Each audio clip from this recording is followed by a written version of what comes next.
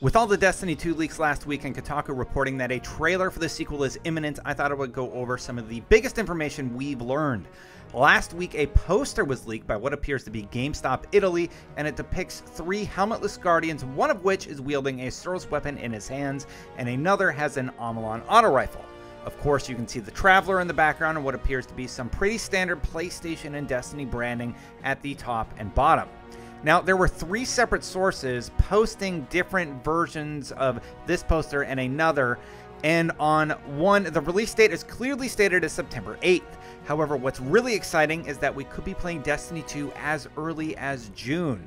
You can clearly see that a beta will be accompanying the release of the sequel, and the same source that leaked this poster to Eurogamer is saying that this beta mentioned will release in June, just a few short months away. With E3 in June this year, that date makes perfect sense, as they could have a huge announcement for fans of the series that would tie in nicely with a major press conference. Am I right? Beyond the poster details, we've also been hearing further confirmation about the PC version of the game. One user even tweeted at me saying retailers in Germany are already taking pre-orders for a PC version. Thanks, Matthias. I wouldn't be surprised, as this has long been the rumor, and we know that High Moon Studios and Vicarious Visions have been up to something with their Bungie friends. Finally, the next one comes from a fan site and should fall into rumor territory, but some are saying that there could even be a collector's edition of Destiny 2 that features a statue or figure of Cayde 6. Messerschmidt was the first to notice this, so shout out to him and check out his channel for more great stuff.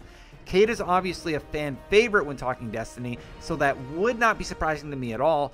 Apparently, this came from a fan site, Destiny 2 Italia, who leaked one of the original posters that Eurogamer, Kotaku, IGN all reported on. Now, I have to wonder if this is a retailer push being planned as part of a new McFarlane line we haven't heard of yet, or if it's actually a statue that you're going to get with your copy of Destiny 2. We don't know, and all of this should be considered total speculation. That's everything I've got for now. What do you guys think of this video? Would you like to see more like it? Let me know in the comments below. Like this video, hit subscribe so this awesome community can thrive.